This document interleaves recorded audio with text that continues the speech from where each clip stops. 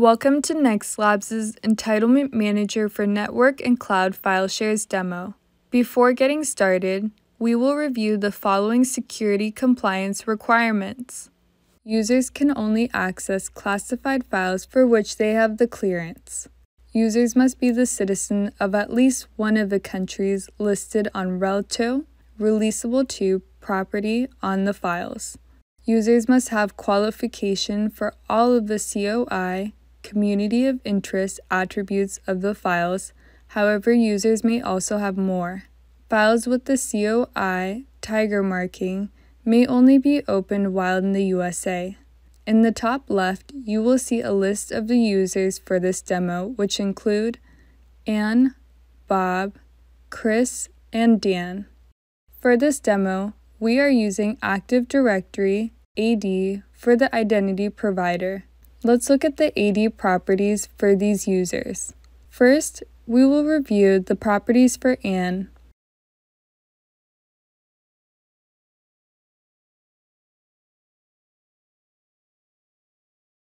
Anne's country of citizenship is the USA. Her highest clearance is top secret, and her COI is apples, bear, bananas, lion, and tiger. Next, we will view Bob.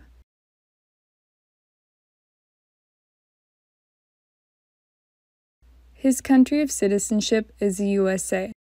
The highest clearance he has is secret, and his COI is apples and bananas. We will now move on to view the properties for Chris. He is a citizen of Canada. The highest clearance he has is secret, and his COI is bear, bananas, and lion. Finally, we will view Dan.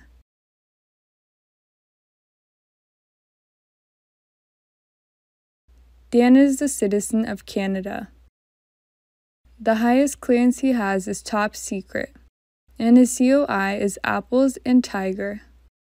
The files in this demo are stored in Azure File Store Setup as SMB file share named NXL Demo Share 1. NextLabs' Entitlement Manager for SMB functions as a SMB gateway for the endpoint Windows devices accessing the Azure File Store. We will now connect from a Windows device to this Azure file share through the NextLabs' Entitlement Manager for SMB, which can be installed on a Windows server with the IP address of 10.2.0.7. In this use case, a Canadian citizen has been given a secret clearance. Despite this, Sample C is meant to only be viewed by the United States citizens. Let's log in as Chris, who is a Canadian citizen with a secret clearance.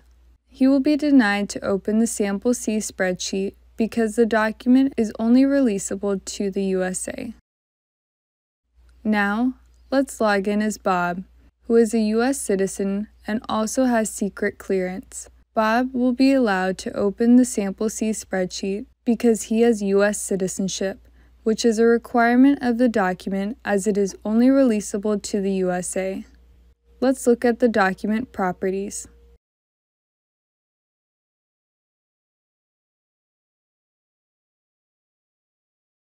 We see this document has a classification of secret and is releasable to USA.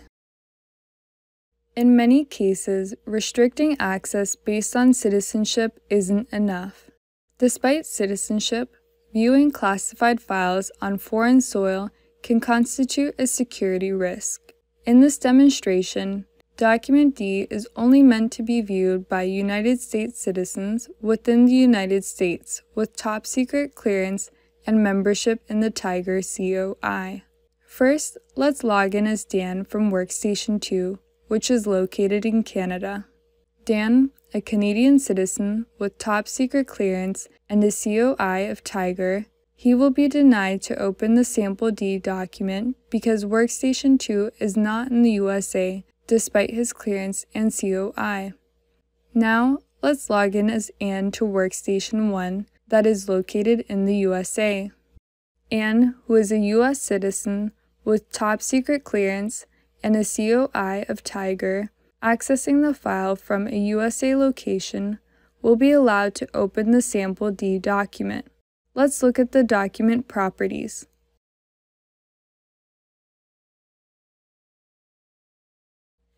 We see this document has a classification of top secret and a COI of Tiger.